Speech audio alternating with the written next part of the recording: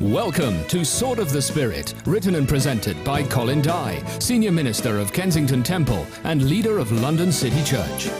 Sword of the Spirit is a dynamic teaching series equipping the believers of today to build the disciples of tomorrow. We pray that you find these programs inspiring and a catalyst in deepening your knowledge of God, your relationship with the Lord Jesus Christ, and your intimacy with the Holy Spirit. Hello and welcome to the Sword of the Spirit, a school of ministry in the Word and the Spirit. Our theme is Knowing the Son, and we've been looking at the unique person of Jesus Christ, fully God and fully man, the eternal Son of the eternal God being made man, God and man in one person. We've seen how this uniqueness of Jesus is reflected not just in his being, but also in his mission. We see that Jesus Christ came with a unique mission. There was a time when Jesus was given the Bible to read in his own local synagogue in Nazareth. And he turned to the place where it was written, "The Spirit of the Lord is upon me, because he's anointed me to preach the gospel and to demonstrate the kingdom of God." And it's this twin aspect of the gospel, both the gospel of word and the gospel of deed and power, that Jesus so fully and uniquely demonstrates. When Jesus spoke about the kingdom of God, he didn't just speak, he also demonstrated the kingdom. This is how we understand the signs and wonders of Jesus, with both these aspects, his words and his deeds. The idea of this is highlighted in Luke chapter 8 and verse 1, which describes Jesus as preaching and bringing glad tidings. Now it came to pass afterward that he went through every city and village, preaching and bringing the glad tidings of the kingdom of God. And the 12 were with him. Now, what does this mean?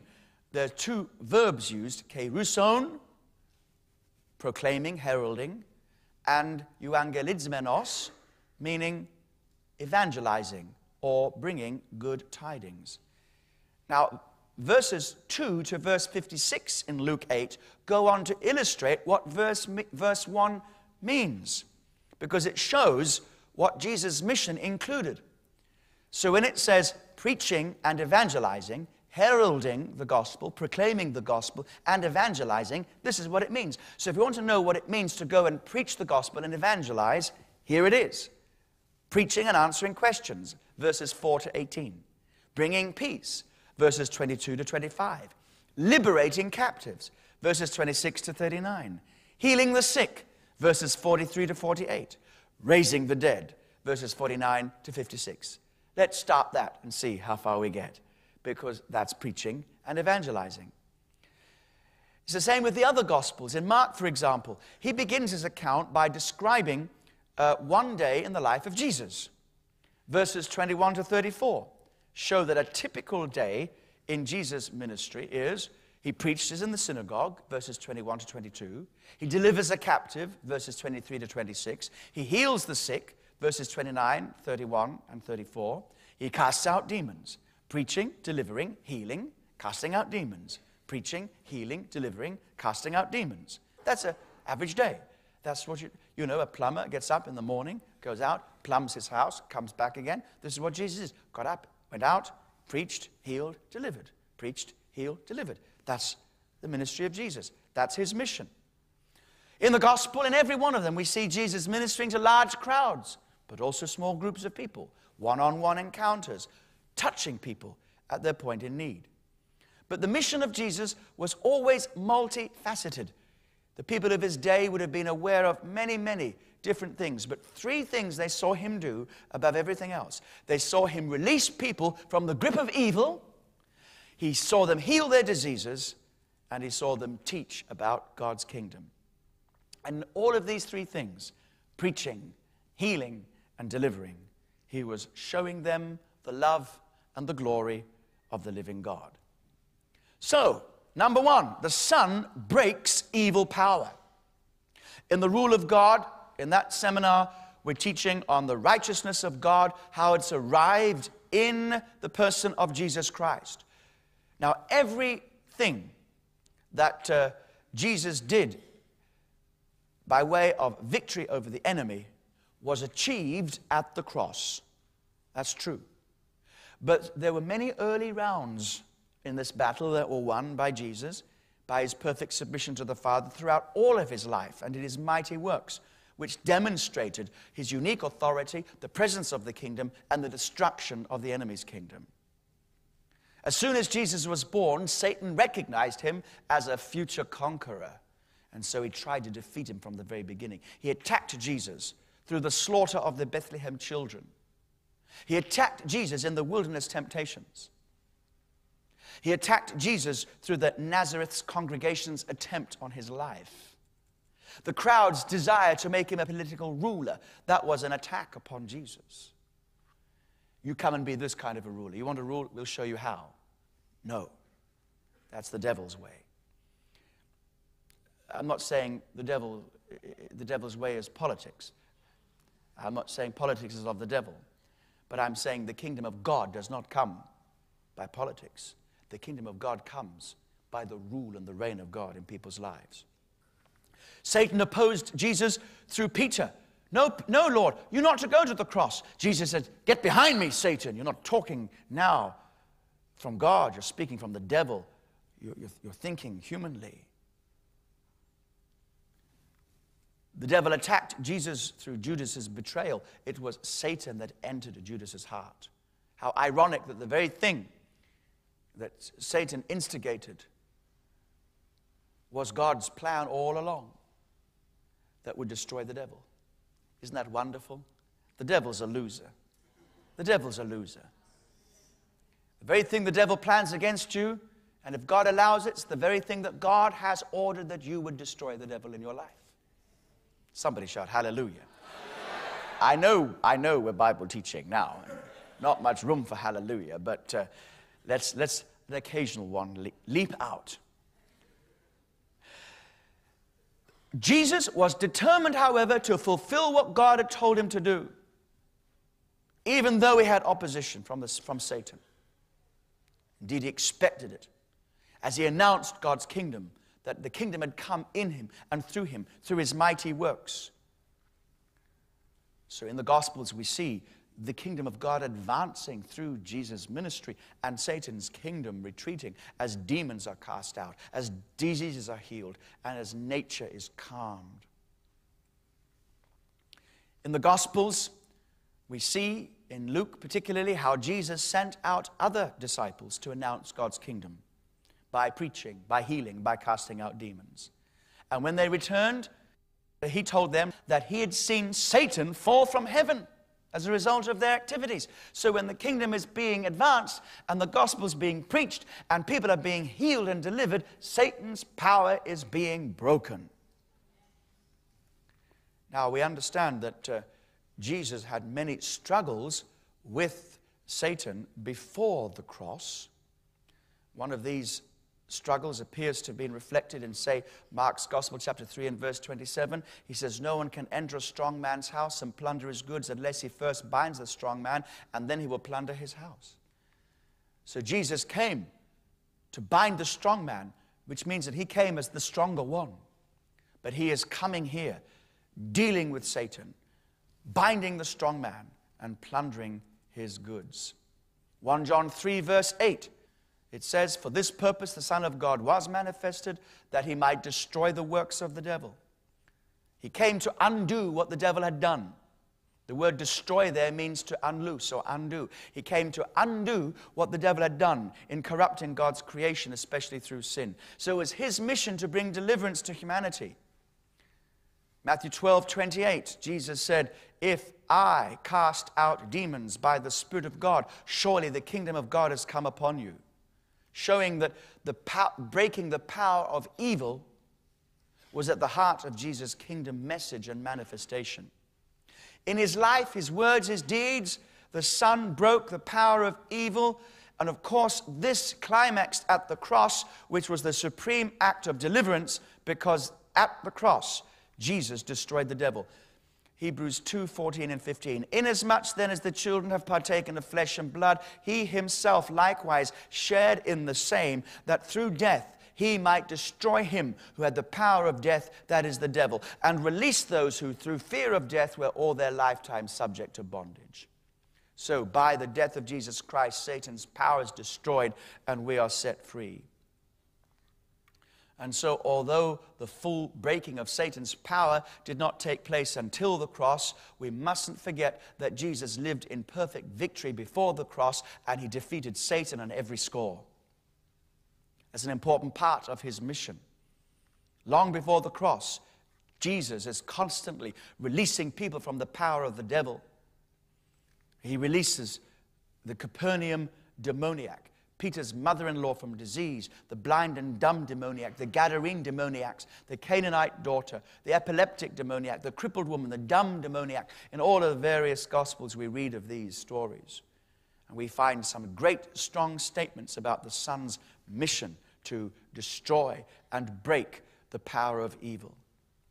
In Matthew's Gospel, chapter 4, and verse 24, it says, "Then his fame went throughout all Syria, and they brought to him all sick people who were afflicted with diseases and torments, and those who were demon-possessed, epileptics and paralytics, and he healed them."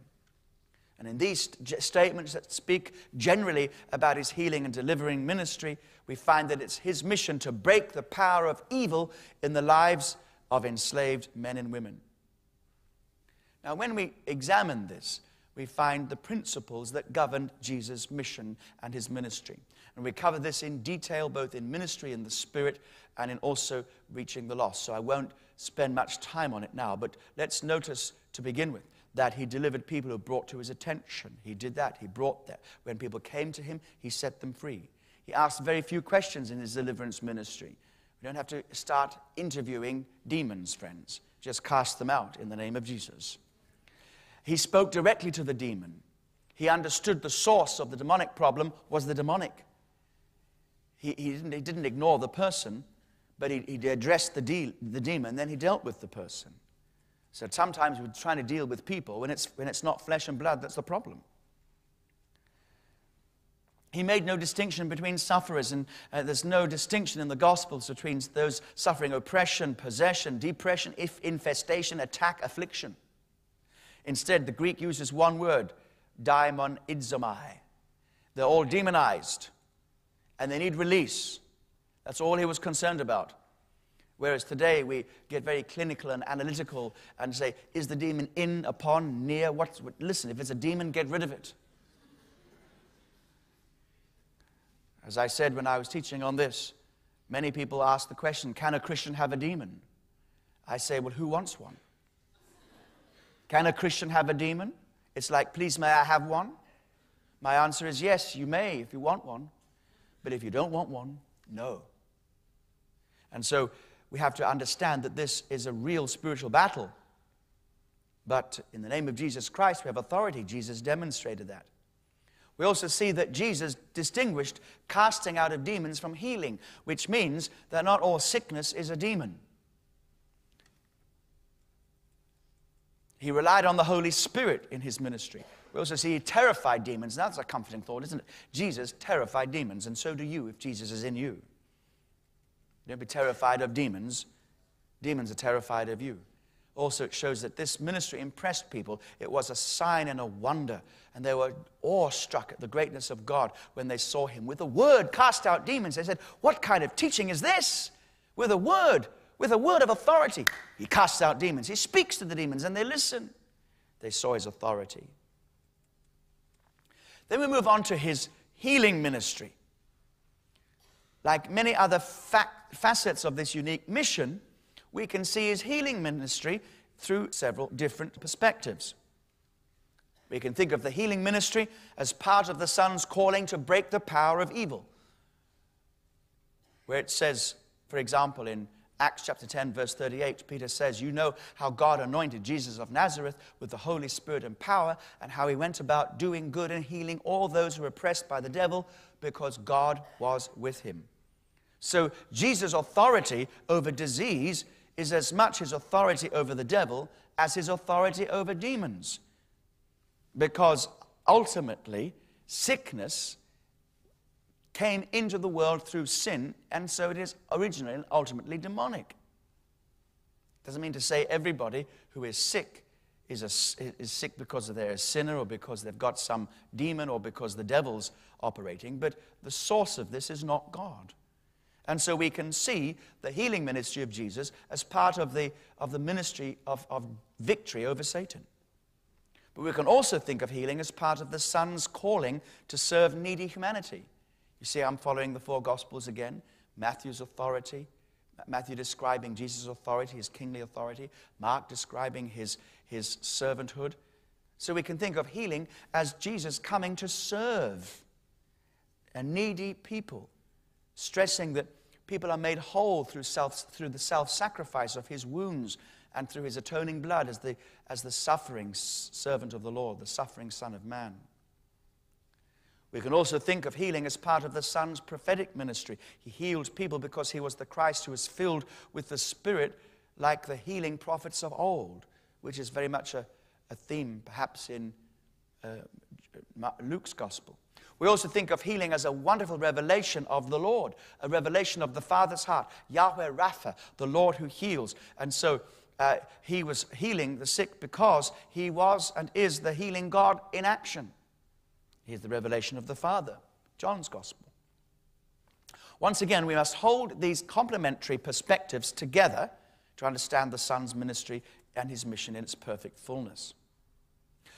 When Jesus returned to the synagogue in Nazareth to introduce himself as the one who fulfills Isaiah chapter 61 and has been anointed by the Spirit and was now therefore ready to heal the brokenhearted and give new sight to the blind, we see that from this point on that the healing of Jesus is a major focus of the gospel writers because it's a distinguishing feature, a major feature of his mission on earth.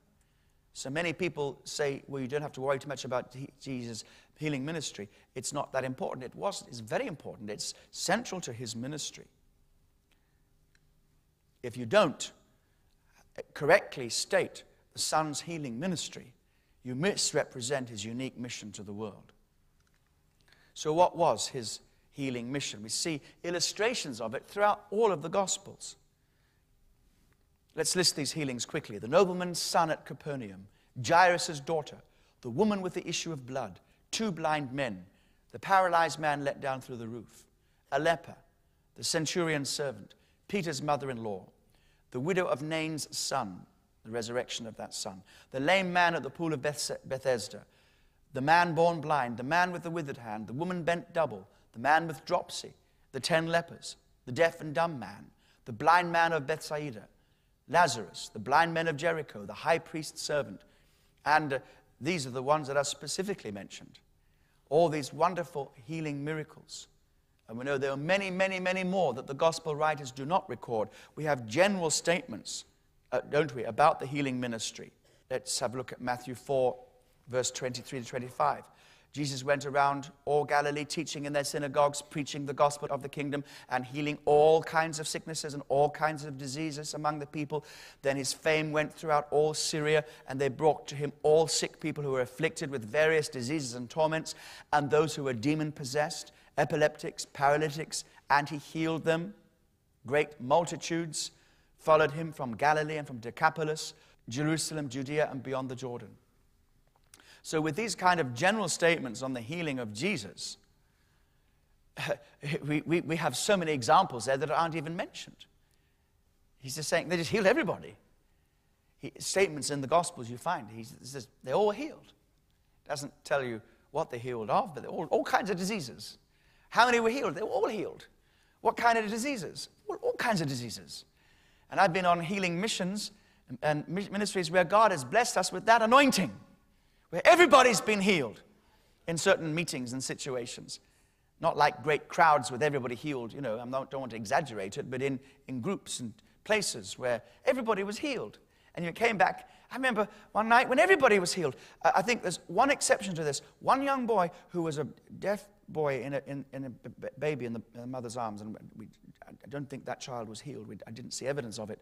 The child may have been healed later or may have been healed at that time, but I just didn't see evidence of it. I just sensed there was something blocking, there was something there that I just couldn't get a hold of. But that was possibly the one exception. And it was like the whole of the night, the people wouldn't go home. We were staying in a mud house. They wouldn't go home. And the anointing of healing was so strong. As we were eating, they were crowding at the door. They were coming to the door, just like the Gospels. And so I said, you go this time. So the one person on the team went and came back and said, that was a deaf person healed. Hallelujah, praise God.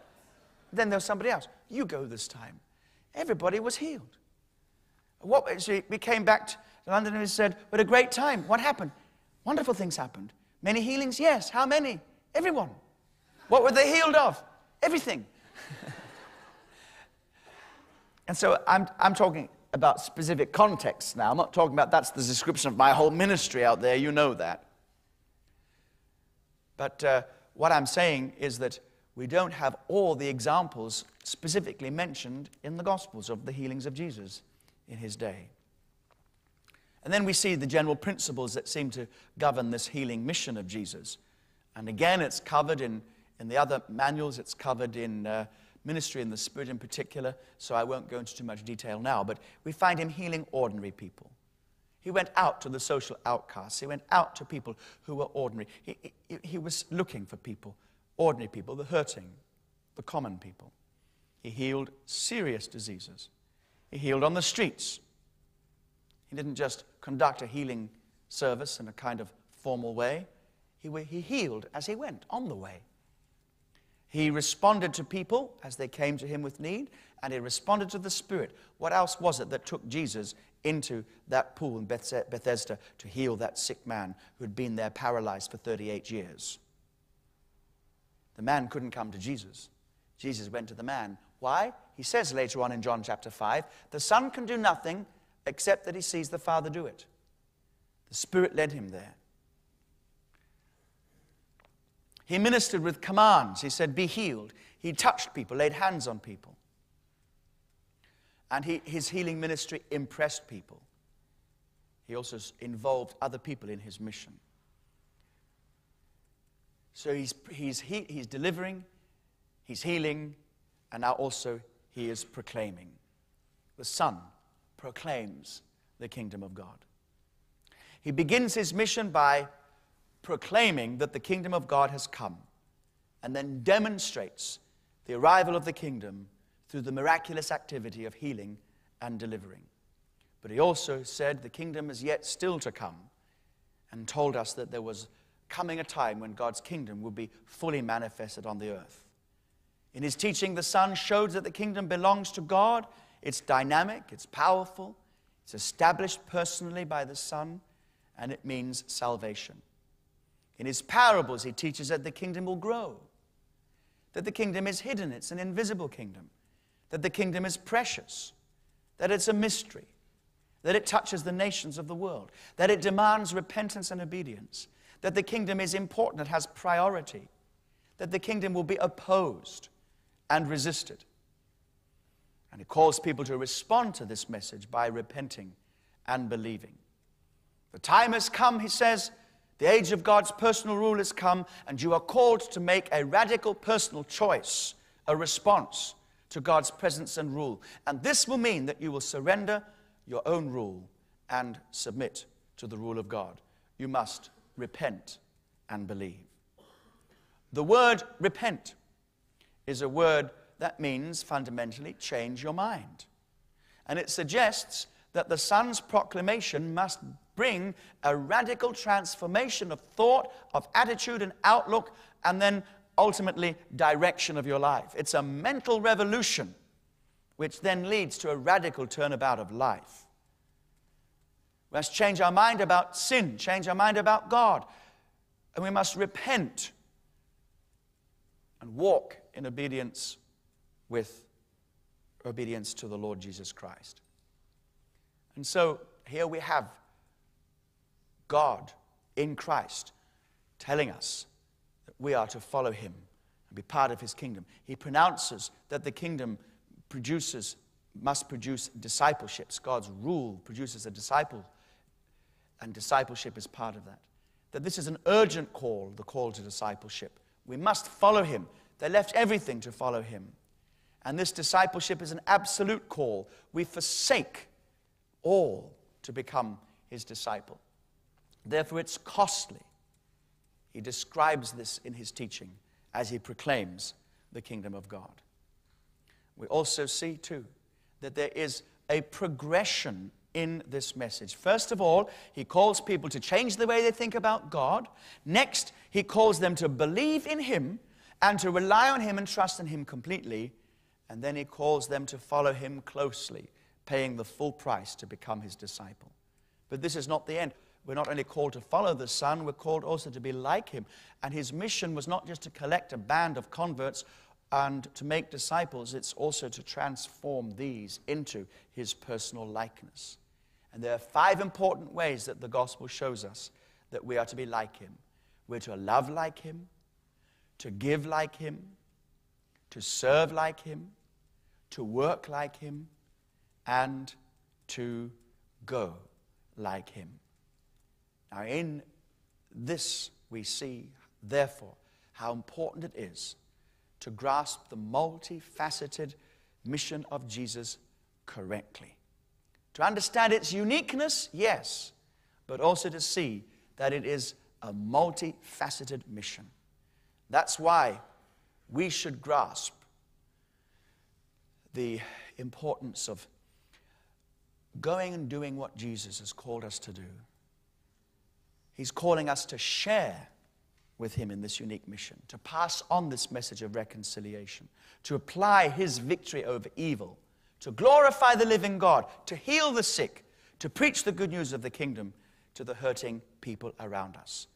So this mission is a model for our mission. It's unique to Jesus because he is the unique Son of God, but it is also imparted to us that we in his name might go and do the things that he's called us to do. Well, what a unique and wonderful Savior we have. That's his unique mission. And I, for one, I know you join with me in this. Otherwise, you wouldn't be watching this or you wouldn't be here today. You want the ministry of Jesus in your life. God grant it to you, and he will if you seek him in Jesus' name. God bless you. We'll be back for the next session. And that brings to an end today's teaching on knowing the Son. And I pray that throughout these programs, God will give you greater and greater revelation concerning Jesus Christ, the Son of God. We'll be back next time with more teaching on knowing the Son.